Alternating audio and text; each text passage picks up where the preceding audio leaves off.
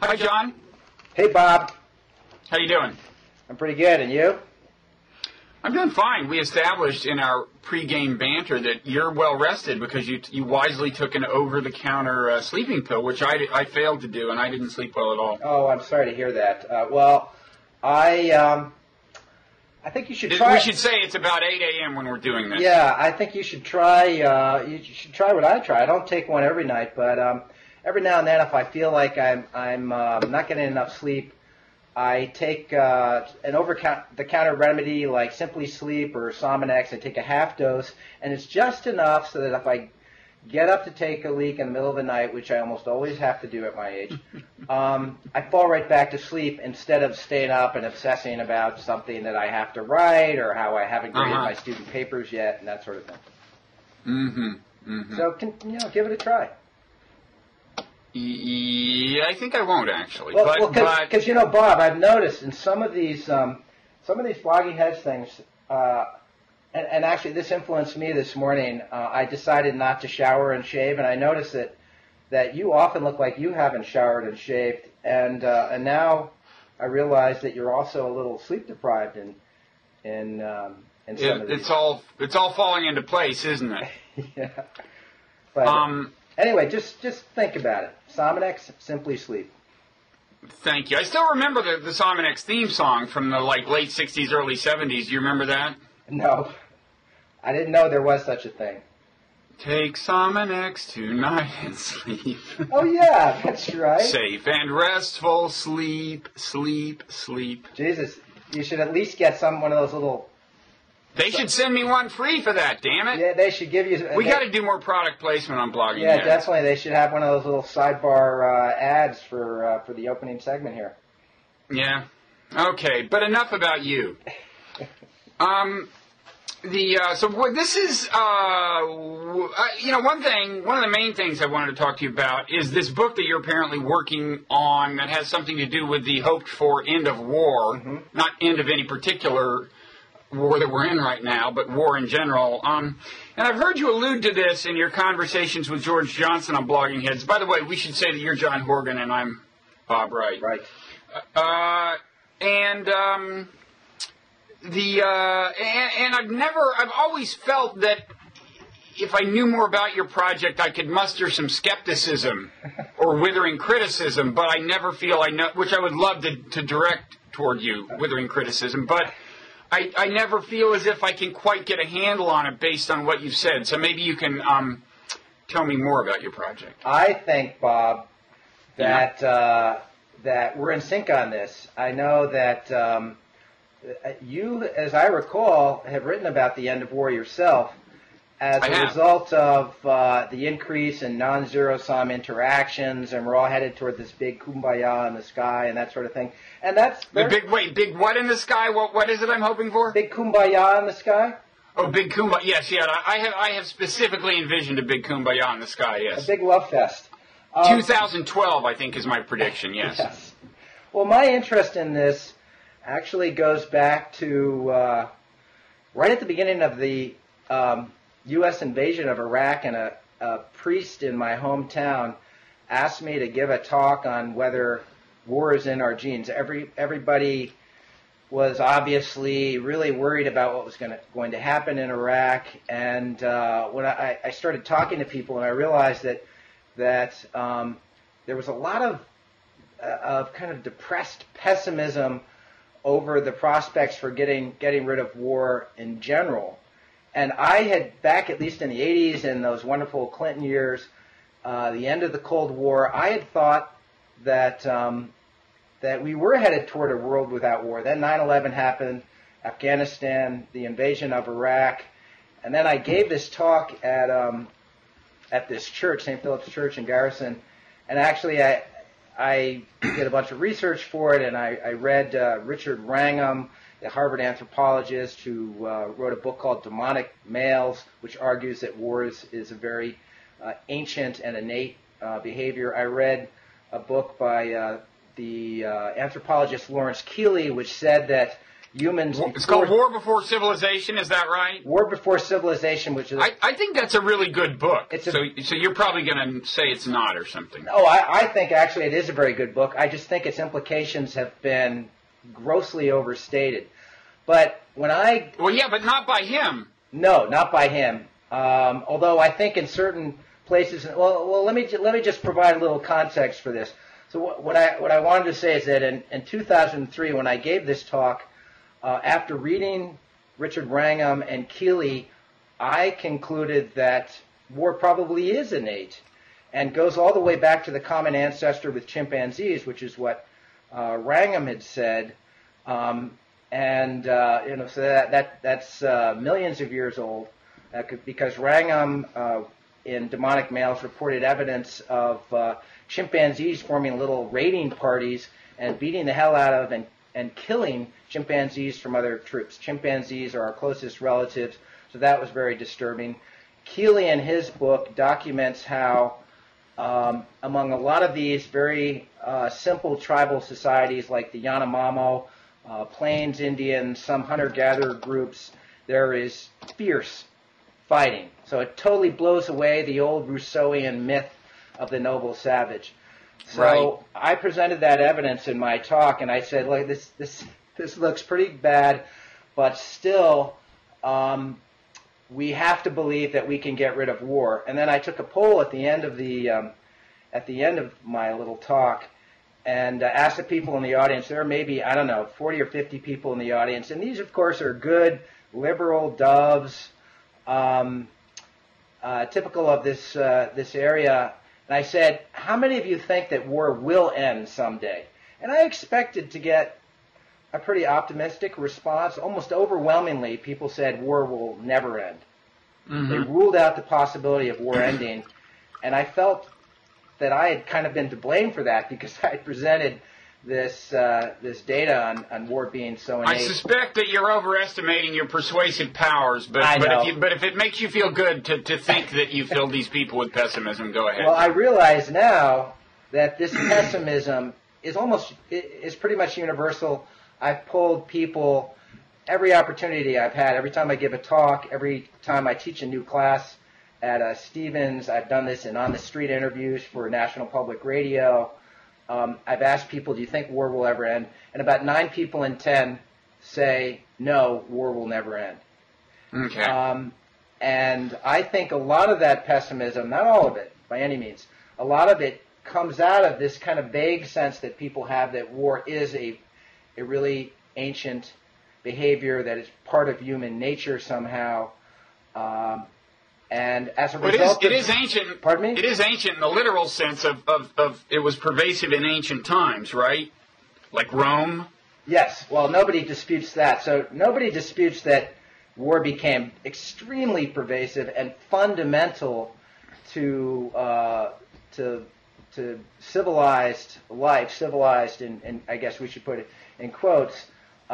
Beginning with the emergence of the first big city-states about 6,000 or 7,000 years ago. And in fact, there are a lot of social scientists, anthropologists, archaeologists who think that basically the state's whole purpose was to kind of organize violence, to suppress violence within the borders of the state, but to have a lot of organized violence directed outwards.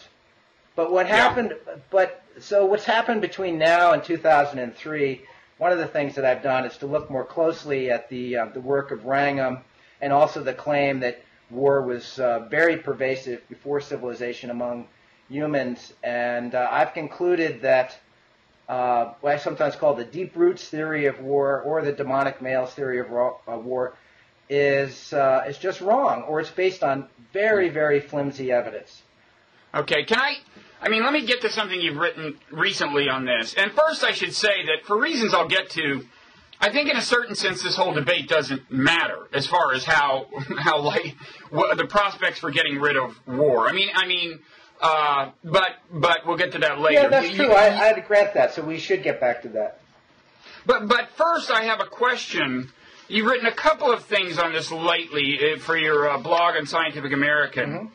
Which seems like an enviable pedestal to have. I love it. I'm very lucky to have this gig. I hope I can keep it. I've written some things that really have made people mad, and that's what you want. Pardon me? That's what you get paid for. That's right. Now, one of the things you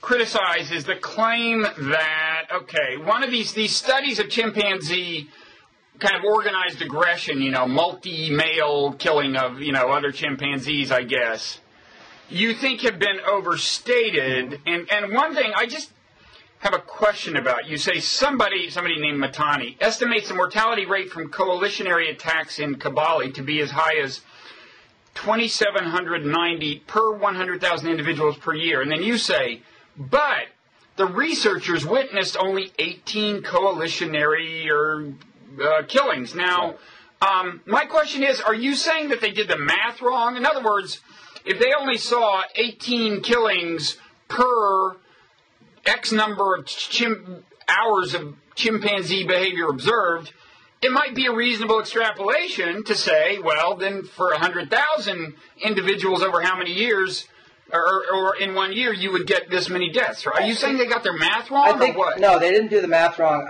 The problem I have with the way that they often present these numbers is that sometimes, so first of all, they're trying to make, when they talk in terms of killings per 100,000 population per year, that's often the way that human homicides are presented. For example, if you're talking about homicides in New Orleans or Washington, and then you're using these really big numbers. And I just think it's really important to point out, because the claim that some of these people are making, like Richard Wrangham, is that this is completely analogous to human violence. I just think it's important to point out, and it was surprising to me to realize it, that the total number of deaths from these chimpanzee raids that have ever been observed by all the researchers together, and this is something that I found in Wrangham's writings, is 31. Okay, but it sounds to me like this is the equivalent of saying, wait a second, these pollsters are predicting that X number of millions of people will vote for Richard Nixon over George McGovern, but they've only heard from 900 who plan to. This is crazy. This is crazy. That would be a faulty criticism. Well, yeah, I think it's actually worse than that, because again, if you look carefully at the literature, you find that there have been some chimpanzee communities that have never, ever been observed engaging in this kind of lethal raiding behavior. Also, the behavior was only observed for the first time in 1974. That was at Jane Goodall's reservation. Goodall herself, in writing about what started to happen at this is the Gombe Reservation, thought that it might be a result of her putting out bananas to try to lure the chimpanzee population into this zone that she was observing. But didn't she later become a believer in the kind of innate evil of chimpanzees theory, or am I confused? I genuinely don't remember, but I thought she moved in that direction. She is.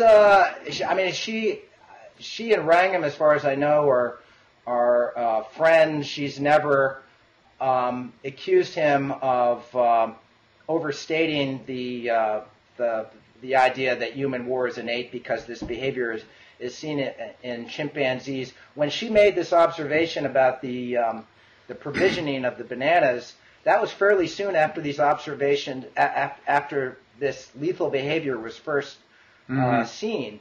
There are other anthropologists who have also pointed out that you've got a major loss of habitat for chimpanzees in all these areas where they're being observed. Let me just give you another statistic that I think bears on the question of whether this behavior is innate. And by the way, of the 31 chimpanzee deaths that have been counted among all chimpanzee troops, about half of those are infants. So I think it's reasonable to ask whether killing an infant even should count as warfare, which is what Wrangham is saying. But forget that for a moment. If you put all these numbers together, and you also count the total number of time that scientists have watched all these different chimpanzee populations, and it comes out to one killing every 7 years for your average troop being watched by your average scientist. And so to me, that undercuts the idea of this being a kind of innate compulsive behavior. Also, you put that together with the fact that this behavior was only seen beginning in 1974, and there were people who were watching chimpanzees going back to the beginning of the 20th century. You had the great anthropologist, primatologist Yerkes, who was watching them in the early 20th century. And you have what Jane Goodall herself said about how this change in the environment of the chimpanzees might have caused this unusually aggressive behavior. I think we're talking about a cultural innovation among chimpanzees. I don't even think that chimpanzee killing is innate.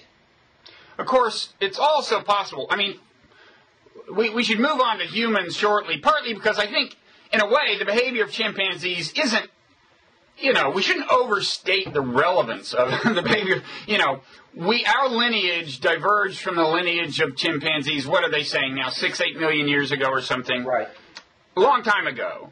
Clearly, chimpanzees have appreciably more what's called sexual dimorphism than us, right? Which is to say the ratio of male size to female size is higher. Right. That is, with I think, some confidence by biologists, considered an index of the amount of male physical competition there has been, largely, ultimately, over females, that as a kind of a sexual resource. So, I mean, there's lots of reason to believe we're just not exactly chimpanzees, even though they, along with bonobos, are the two closest living relatives. And I know bonobos are less aggressive than chimpanzees and have less sexual dimorphism and are, in principle, an equally good candidate for analogs to human behavior. Right. I mean, that's exactly it.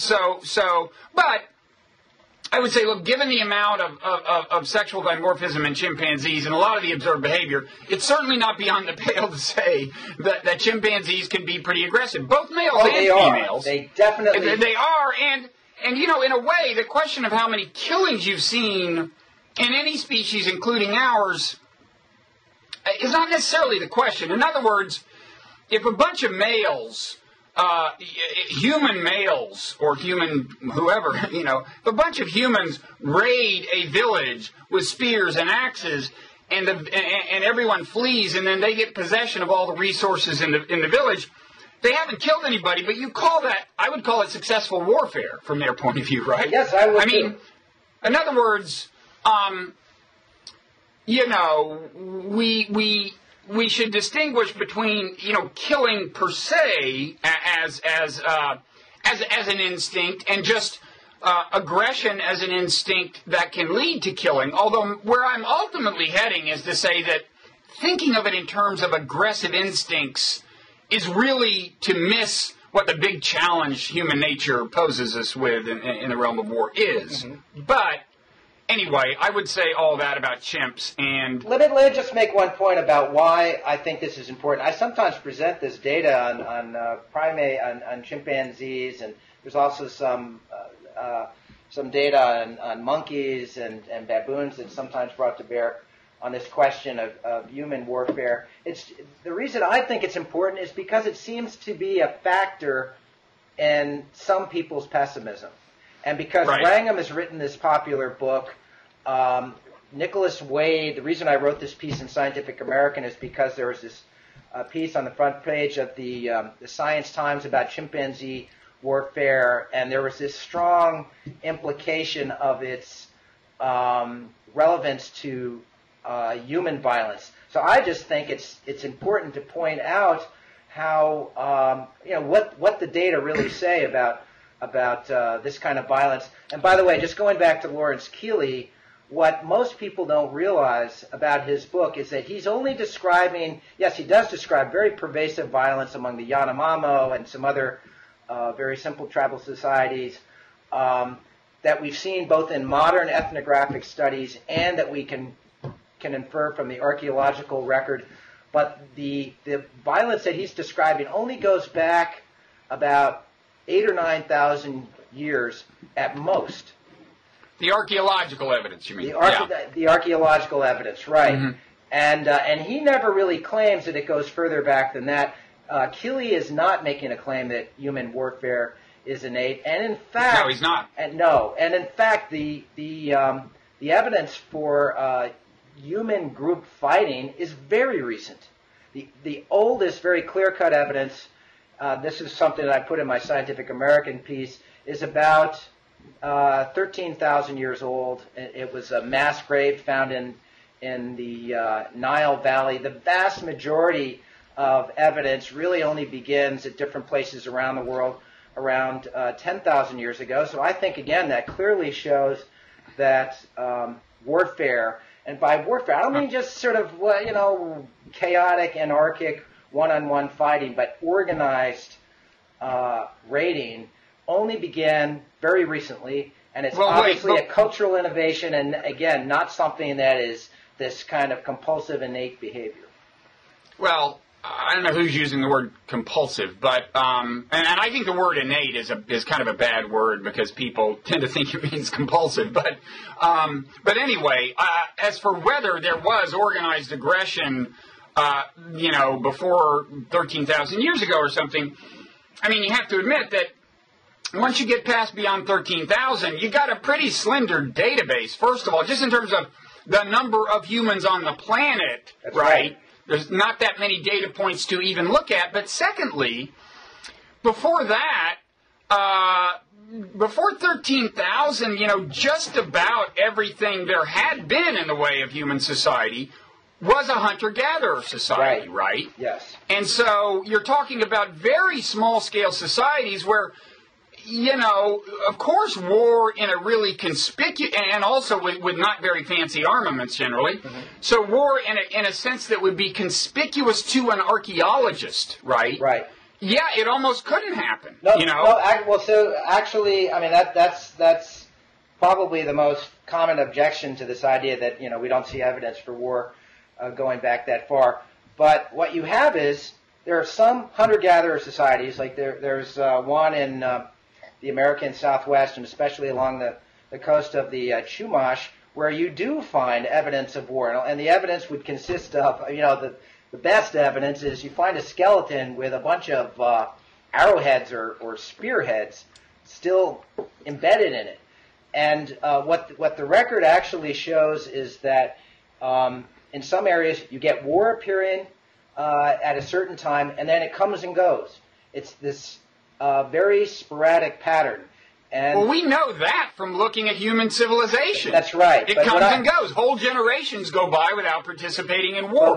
We know it's possible for people to go a whole lifetime and not be involved in a war. That's not news. Okay, but so you have the war appearing at, if you just buy this premise for a moment, appearing about 10,000 years ago, and of course different dates as you move around the world, and then it comes and goes.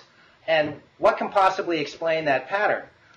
Maybe it's a certain level of social organization. Maybe it is a certain set of environmental conditions like drought, and there is a very strong evidence that drought was associated with outbreaks of violence in the Southwest and in places like Chaco Canyon and so forth.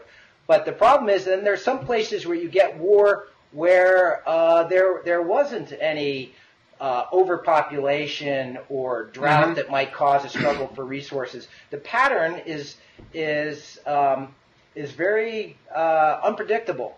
So I think that the best theory of war is one that was proposed in 1940 by good old Margaret Mead, who's so vilified by so many of the modern evolutionarily oriented scientists like Richard Wrangham and Steve Pinker. So Mead had this famous essay, "War is only an invention." And me to some extent as well. Yes, I know. I spent much of a chapter on her, but go ahead. I've gone back and looked at Mead's writings, and I just think that she is so much smarter and so much more subtle in her thinking than she's given credit for. But anyway, just her theory briefly says she's sort of going through the different explanations. War coming out of a certain level of social organization, maybe war just associated with city-states and so forth, war being a fight over resources. She said none of these hold up. There are exceptions to all of them. And she said that the very smallest groups, hunter-gatherers, do fight, and they just seem to fight because they have fought. So she's saying that war is an invention. It's something that arises in certain cultures, and then it becomes self-perpetuating. So the modern language we would use is that war is a meme. And it's a meme that can perpetuate itself in pretty much any social or environmental conditions. And that's what makes it so difficult to come up with an overall theory of war.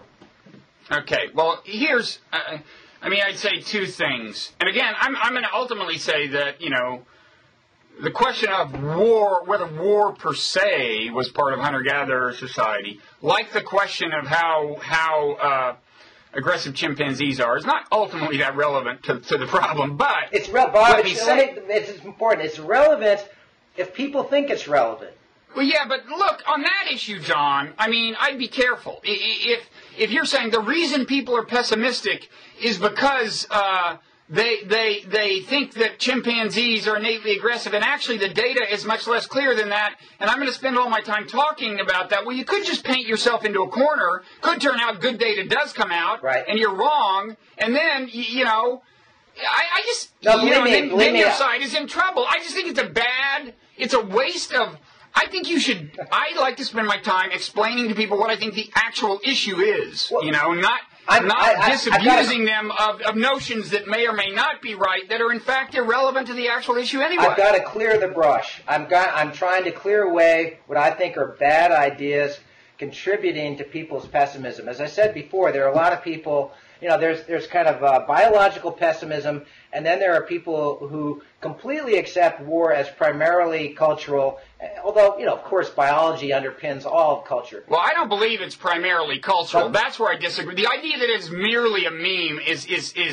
I think, gravely misleading. And there's where you're doing real disservice to the cause of dovishness. I would never say merely a meme. To try to convince people, it's just this cultural thing. It's like, it's like McDonald's or something, It's like, that's just naive. That's just naive to think it's no more deeply seated in human nature than that. But at the same time, let me say, I'm not talking about war per se being part of human nature. Let me just clarify my position, okay?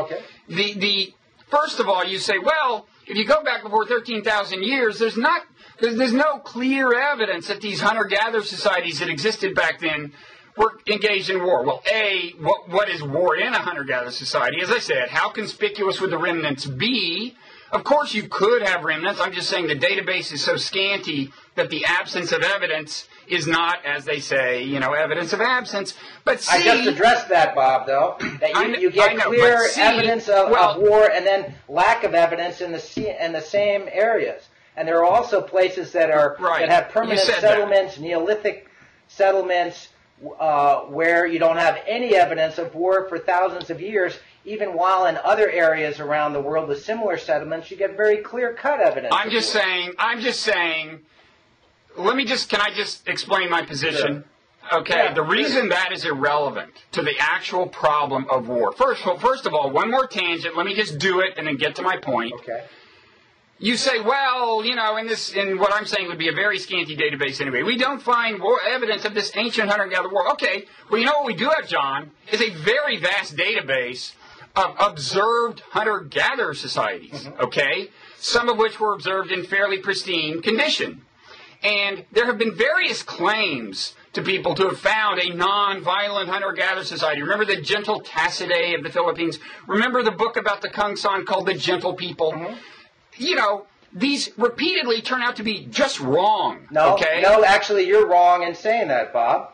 Those two claims have held up? Well, first of all, the Tacidae turned out to be a really complicated case. I don't even want to get into that, but the guy presenting them to the West turned out to be a hoaxer. But you're saying the Kung San are non-violent people? The Kung are a good example because they are a group that is completely peaceful now. But what you have some scientists, and this is where I think Keeley was not dishonest, but I think was overstating his case.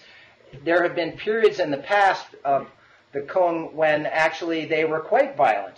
But the problem I have is that then you or Steve Pinker or some of the people, Wrangham, who are arguing that war is innate, are saying that because at any point in their past these groups were violent, then that means that therefore hunter-gatherers as a whole must have been violent throughout the Paleolithic going back a couple of million years.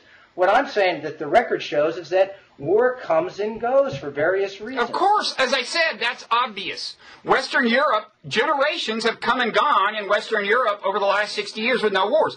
That is obvious, John, that people have the capacity to be peaceful. If that's all you're arguing, it's obvious, but it's not something that is often acknowledged by people who are making the case that war is analogous to chimpanzee raiding, and that it is this very biologically driven behavior. I think it's an important point to point out that war is a cultural behavior, and believe me, I acknowledge to say it's a cultural behavior. Again, that's just misleading for the following reason, and here we get to what I think the problem is. Okay, you can say now the Kung San are peaceful.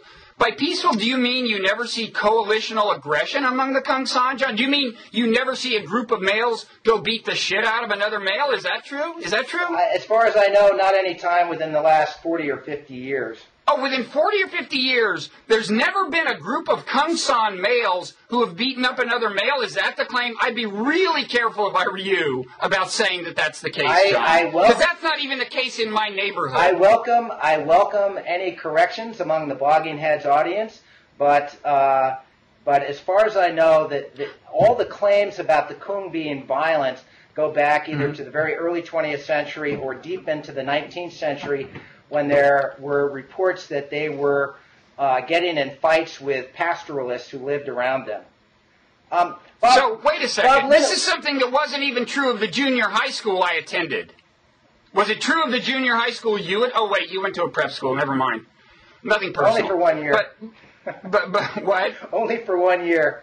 Yeah, yeah. Bob, listen, I want to grant your point. I mean, if you're saying, I think what makes war so pernicious is that it's something that harnesses biological tendencies that are in us. And obviously, male aggression, I recognize it's very real, especially at a young age. The fact that in World War I, you could get millions of young men who were not only willing, but were even eager to go marching off into this absolute carnage. Right. And I think that is... And that's harnessing part of human nature. To say it's just cultural is to really understate the challenge. I'm not saying... I mean, you don't want to get people unduly pessimistic, but to say, oh, humans are innately peaceful, and then this weird meme comes in, that's just so wrong. I'm not saying it's just cultural. Here, let me try to grant your point by bringing in another set of data, which I think is much more worrisome even than innate, especially young male aggression. It's the kind of social psychology research that you get from people like Stanley Milgram and Philip Zimbardo, these guys who did these experiments back in the 60s and 70s that show how easy it is to get people to perform horrific acts if there's an authority figure telling them to do so. So Milgram's experiments, I'm sure everybody knows about them by now, but these are the experiments where he got people, they thought they were involved in a memory test with another subject, and when that subject gets an answer wrong, the real research subject has to give them an electric shock, which of course wasn't real. The person in the other room was an actor. But a majority of people, about 2/3, gave a maximum shock that they thought was life-threatening to another person. A lot of the subjects were very distressed when they were doing this, but they still did it. So this, to me, you could say this is genetic behavior, and I think there's a good case to be made for it that we're innately conformist. We defer to the values of of our culture. So I think you put that together with yes, I'll say innate, especially male aggression, although females can be pretty damn aggressive as well, and you get this incredibly pernicious war meme. And another thing that makes it pernicious is that you can't choose to be pacifist. There's some cultural behaviors that one society can have it, and it doesn't necessarily affect the society next to it. If you've got one warlike society surrounded by 10 peaceful societies, all those peaceful societies around it are going to have to become warlike as well to defend themselves against the one aggressive warlike society. So war really is it's like the worst contagious. Kind of meme. Pardon me? But it's contagious. But yes. but well, I think you're getting at part of the way I view it when you start talking about these various specific behaviors like submission to authority under certain circumstances. My view is that there are various parts of human nature that kind of conspire to make war an easy thing to happen, even though many of them evolved in a context in which war in the modern sense of the term was either unlikely or not even possible, okay? Right. So, like, to me, it doesn't matter whether coalitional aggression, when the psychological mechanisms that support it were evolving, whether they were evolving in a context of what we would call war, Okay, so maybe it was just 3 guys in a hunter-gatherer society teaming up against 3 guys in the same village and having a fight. And maybe it only rarely became lethal. Fine. But it still is the fact that these psychological mechanisms that support this kind of thing evolved, and I believe they're very subtle. And that's why I think even terms like aggression are misleading in terms of the magnitude of the challenge. And I think you and I exhibit, we indulge every day the psychological mechanisms that are conducive to war. And I'll just give you an example, is when you or I, when you decide that the Richard Wranghams of the world are wrong, there's a subtle part of your mind, you won't admit this being you, but you'll just have to take my word for this analysis of you, John. There's a part of you that is starting to say, they're the guys I'm fighting, and damn it, I'm going to prove they're wrong. And it starts skewing your vision. I don't mean yours any more than mine. I do the exact same thing. I mean, I'm sure, let's leave you and me aside. I'm sure you've witnessed this in academia, right? Well, of course I grant this. I'm an aggressive, competitive person. I know that. Okay, so my point is that there were a lot of pacifists. So was Gandhi.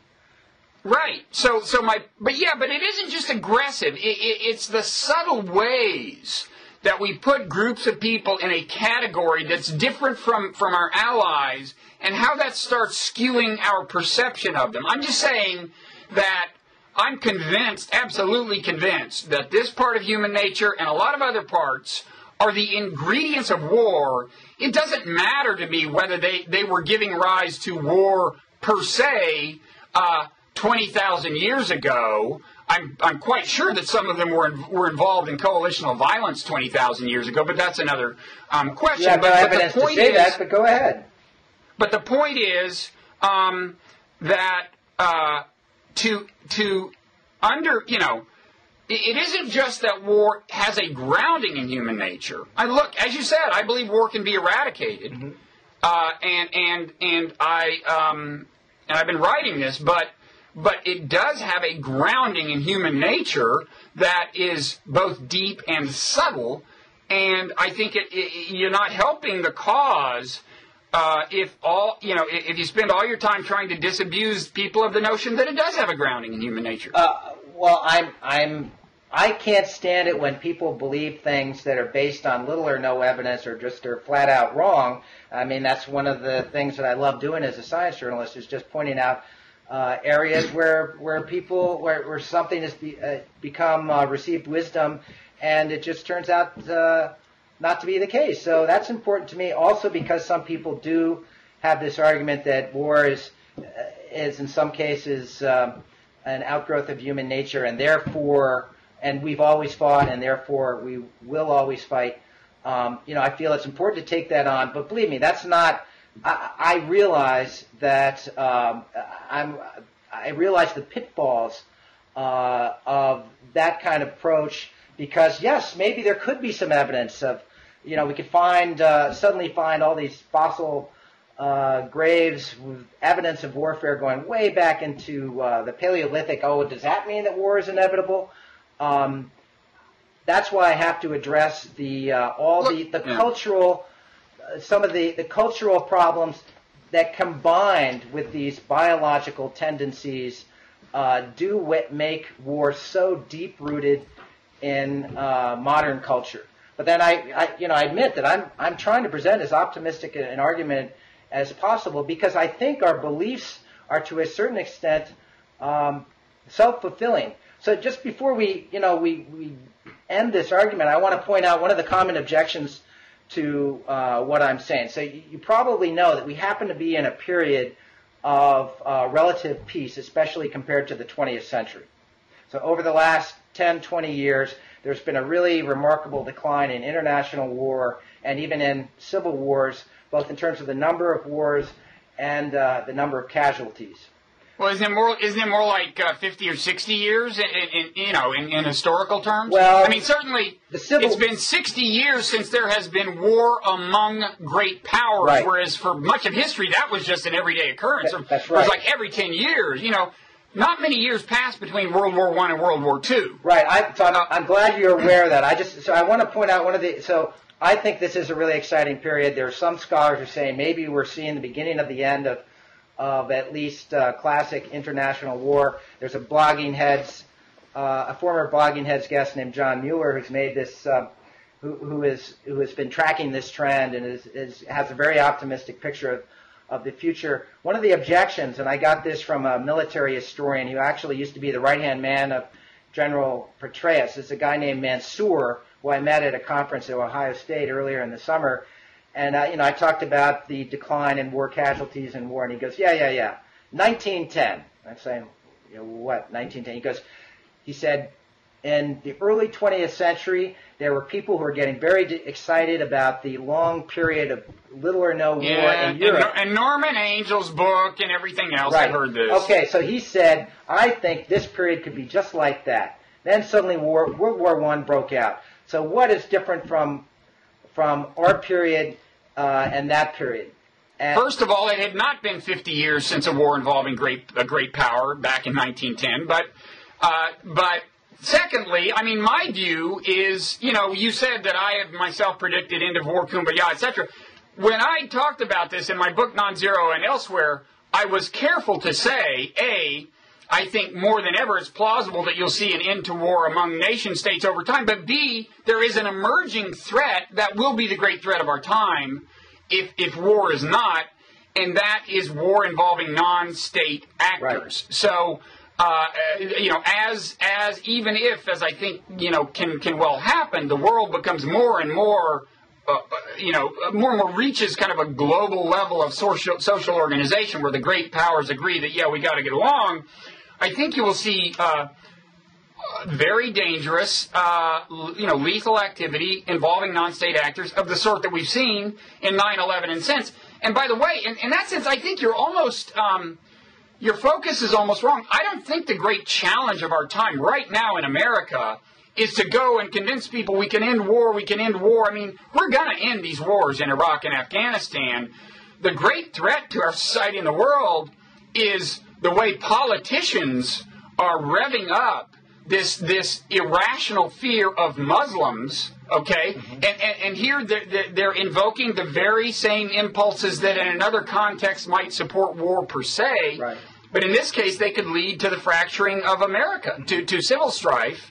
And, and it wouldn't only be civil, it would have this international component. So I think... Wait a minute, so anyway, that's what I think. You're granting that... Are you actually saying that the end of international war is a given? And is no, not even that big a deal? I'm not saying it's a given. I'm saying that more than ever, it's plausible that the great powers could never, ever go to war again. And that war among nation states could become a thing of the past. I wrote this piece for the New York Times Magazine. Right. Okay, but whatever. But Bob, don't you think that's no? I'm not saying it's a given. I'm saying that even if it happens, we're going to face this very serious threat of non-state actors eventually possessing weapons of mass destruction, and you know, the kind of thing we're seeing now is potentially a harbinger of that. And I think that's kind of the. I mean, both of them are grave threats worthy of serious consideration. But I mean, okay. If I had to, if I had to ask what's at the top of my agenda, it's keeping Americans from getting hysterical about the possible presence of jihadists in their midst. Absolutely. You know, not an attack from another country. I agree, but let me just, I just wanted to point out a couple of, I just wanted to respond. I think some people out there will find it extraordinary that we're even talking about the possibility of ending international war. And believe me, I think most people, the discussions that I've had with people over the last 6 or 7 years lead me to think that the vast majority of people out there find that completely implausible, just the end of international war. That was what I was getting from this guy, Peter Mansour, at this military history conference. I polled everybody else there. Nobody thought that war was going to end. There were a lot of them were making the analogy with 1910. The big difference between now and 1910, just addressing international war, is that most nations in the world now are at least quasi-democratic. And you've got this democratic peace phenomenon of democracies. Yes, they do fight non-democracies, but they rarely, if ever, fight each other. You also get the rise in media, which has given us a picture of war and violence that's more graphic than anything we've seen before. It also promotes sort of cross-cultural understanding, although it also can promote hateful ideologies, as you've written about. You have rising prosperity, even though we're going a little bit backwards at the moment. But rising prosperity, even though I think you can't connect war too closely with resource struggles, but as the standard of living rises around the world, and it is, then I think a certain kind of war, a kind of Malthusian war, becomes less likely. Now, if you're talking about, Al-Qaeda, apocalyptic, crazy religious cults, I think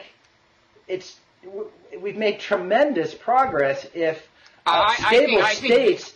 I don't agree with that characterization of the problem, that it's crazy religious people, but go ahead. Well, I'm just saying that I'm looking for any progress that I can find, and if we're at the point where we can rule out, let's say, war between the United States and China or Mexico or even Pakistan and India, my God, that's tremendous. And then you can also talk about scaling down armies, militaries around the world that are commensurate with a new threat, which would be, I don't know, drug gangs, Al-Qaeda, these religious apocalyptic cults, and that sort of thing. And I see that as something that I would hope can be combated on a kind of police level, not having aircraft carriers and intercontinental bombers and nuclear missiles and all that sort of thing. So it just means that there's a lot more money that can be taken out of militaries and put into other areas where you're also decreasing violence by promoting education and building infrastructure and spreading peace and prosperity around the world. Yeah, the one thing I think you didn't mention that I would really emphasize is just the degree of economic interdependence among the great powers. You know, I think if you ask why is war not conceivable among Western European nations, when in fact that had been, much of history had been France fighting Germany, one reason is just, there's pervasive economic interdependence, the business elites know it, and in combination with something I think you did allude to, they know each other more than they did in the past. I mean, Chamberlain, I think, was it Chamberlain who before World War II called, where would it have been? It was Czechoslovakia probably. He referred to the trouble there as, a faraway land about which we know little or something. Well, no Western European would think of Czechoslovakia that way now, or the Czech Republic. There's more economic interdependence, but plus it just seems closer. Well, more business. The problem with the economic interdependence is that, so you mentioned Norman Angell before. Angell had this huge bestseller in the early 20th century where he didn't say, some people said he was predicting war would end. What he was saying... He didn't predict it. What he said was, it would be crazy for there to be a war. It would be totally irrational because the great European powers have so much more to gain through trade and, as you might put it, non-zero sum interactions. It's just none of these leaders would be so insane as to go to war over anything. There wouldn't be anything worth it. And yet they did. So that's why I think pinning war on the hopes of, globalization and trade alone isn't enough. That's why I'm so... Yeah, but the two things that have, in fact, grown are the degree of economic interdependence and the actual personal acquaintance between the business elites in the different nations. Yes. I mean, I was in China this summer, and the Chinese tour guide explained to me that China's fate is so intertwined with the rest of the world, economically and in other ways, that, you just can't think of it as a zero-sum game. Let me just ask you this. If you buy, the reason I like thinking about war as a kind of meme is that then it really matters what we think about war, what popular conceptions are of war. And it seems to me that another difference between now and 1910 is that we've had two world wars that just rub in our faces the insanity of war and how destructive they are for everybody, for civilians as well as the actual fighters. And what John Mueller, I mentioned before, has said this is done is that there's just, you actually had people talking about war 100 years ago, some people as something that actually was somehow beneficial. It kind of invigorated societies. Really, there are very few respectable intellectuals or leaders who talk in those terms today. War is talked about as a necessary evil in general. But most people at least pay lip service to the idea of war being eradicated someday. And I think that kind of cultural sea change is tremendously important also. And another one of the reasons why I think we can talk reasonably about the end of war. We agree. On that note, we agree. We're really total sync on this, Bob. I know that because we are competitive, aggressive primates, we have to argue about it. But I think everybody out there in Blogging Heads land can see that underneath, we're just in total sync. Kumbaya, Lord. Let's see, where should we go? Well, there's not unrelatedly, there's your historical dissing of Buddhism. Yeah.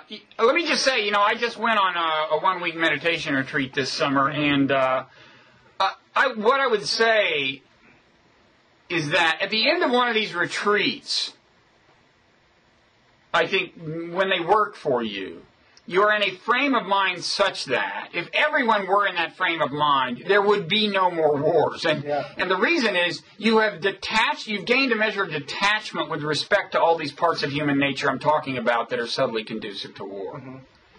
But I know that you think Buddhism is some kind of sham or something. No, that's too strong. I mean, I've dabbled in Buddhism and meditation various times, and I think I've told you, I feel that I could benefit from meditation. I think it's made you a nicer person, Bob. And, I could probably use some of that. I guess some of the claims being made for Buddhism and meditation I find just exaggerated, and some are even... but on the other hand, you gravitate, for purposes of your journalism, you gravitate toward the people who are making the most extreme claims so that it's easier to ridicule the whole enterprise, right? I mean... No, what I'm looking at is some of the most famous Buddhist leaders who have come from the East to the West and have popularized Buddhism here. And I think it's actually more fair when you're talking about some of these spiritual disciplines to look at the behavior of the major proponents. So you can have a scientist who's an absolute scumbag, and that doesn't have anything to do with his theory. But if you have a Buddhist leader who is an alcoholic and a bully, physical bully, and is married but is having sex with people left and right, and this describes this guy Trungpa, who helped to found the Naropa Institute and is still considered one of the greatest Buddhist thinkers of the modern age. I think it's significant that this guy was just a raging asshole. I mean, almost like a sociopath. You do gravitate toward these people, I'm saying. I mean, why don't you do Thich Nhat Hanh or whatever his name is instead of, he has a huge following. Now, maybe there's some skeletons in his closet, but I don't know of any. And this place I was at, the Insight Meditation Society, they make a point of not using the trappings of authority. The teachers don't wear special robes. It's very secular. And I think they're really good people who run it, and it does good. And it's one of the major, maybe the major Vipassana retreat center in America. I think that the recent movement in kind of westernized Eastern mysticism, Hinduism, and Buddhism away from the old guru system, where you became enlightened by really worshiping another person who was supposedly enlightened, is a really good thing. Also, as far as I can tell, there seems to be a kind of de-emphasis on enlightenment, on this kind of end state that some people achieve that is supposed to be almost miraculous in the benefits that it confers. That's not what I'm talking about. Yeah, I'm talking about more modest goals. The other thing is I shouldn't even use the term Buddhism, because what's happening in America now, is very unlike what Buddhism is like for most Buddhist adherents in Asia. First of all, they don't meditate. The lay people don't meditate by and large, and so on. But the kind of secularized, so-called Buddhist meditation, I'm talking about a form of it with modest aspirations, not attaining ultimate enlightenment. Although I do think if you spend weeks and weeks in isolated meditation, you can go to some pretty interesting places. But I think as a practical matter, you're looking for some degree of detachment from the parts of human nature that ordinarily warp our vision. Right. I agree with that. There's such a big difference between the kind of denatured Buddhism that is taught here and that I think you're attracted to, and the real Buddhism as the vast majority of Buddhists practice it back in the East. And also what bothers me is that there's this, now there are these supposedly scientific studies done by Richie Davidson and others on the benefits you can get from meditation, and there's this monk that Davidson has studied. He's got a French name, Richu or something like that. I've heard about him, yes. Yeah, and who supposedly is the happiest person on the planet according to his brain waves. But to me, if you're talking about a discipline that supposedly makes you a better person and improves your relations with others and fills you with compassion and so forth, I think it's important to remember that Buddhism still exalts, the leader of Tibetan Buddhism is a celibate monk. Buddhism still exalts this idea of social isolation in many cases, and sort of going off into the wilderness and meditating in a cave or whatever. For the monks, but that's only a way of life for the monks. But that's not the prescription. But as in, I'm just talking about sort of the values that are at least implied by these systems. That Tibetan Buddhism, very much like Catholicism, has at its pinnacle a celibate monk, and I just think that's So I don't think that's necessary. Right. Well, it may work sometimes, and there may be people who, it's interesting to have as a kind of inspiration someone who's so completely divorced themselves from ordinary human nature that they just are above it all, if that's the case. But as you know, half the time that winds up not being the true case. Right. But But let me, we're at an hour now, and I don't know if this is going to run as a Science Saturday, but I did want to say a word about George Williams, whom I discovered only this morning died this week. Yes. He's he was a biologist, and is one of the really unjustly unsung heroes of modern evolutionary biology. His kind of footprints are everywhere in the field of, certainly in the field of evolutionary psychology.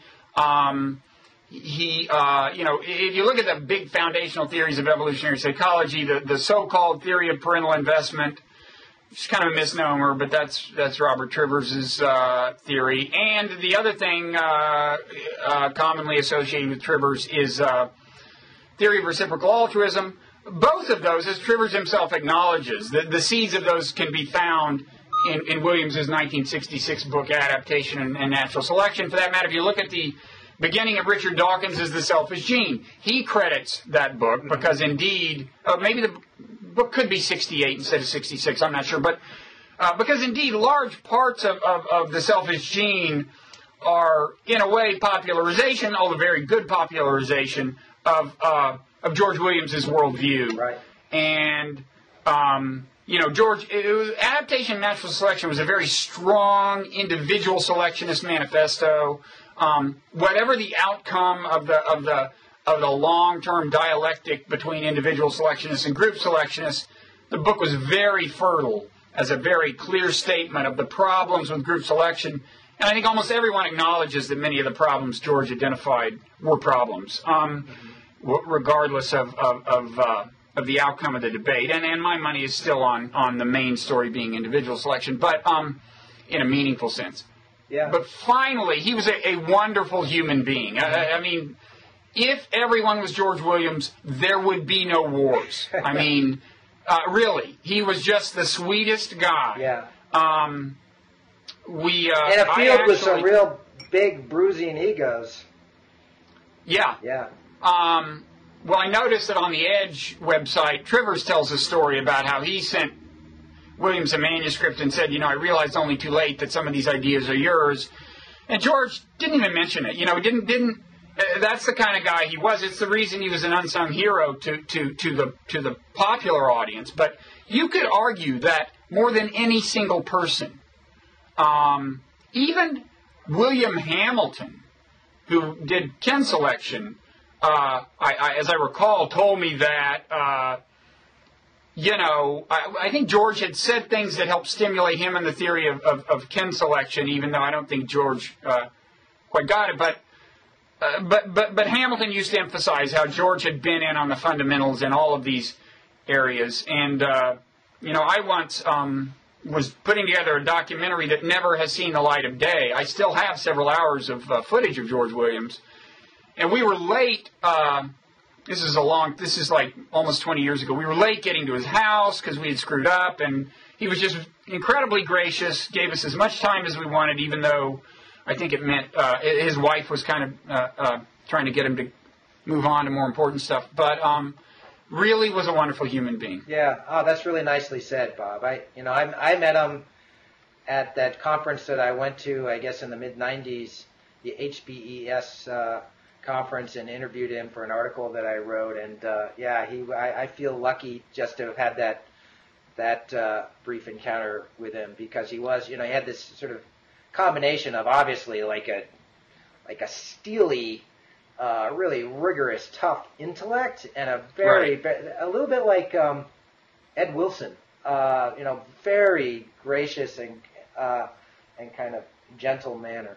So, but less, I would say, I love Ed Wilson, but less intent on being a player than Ed Wilson.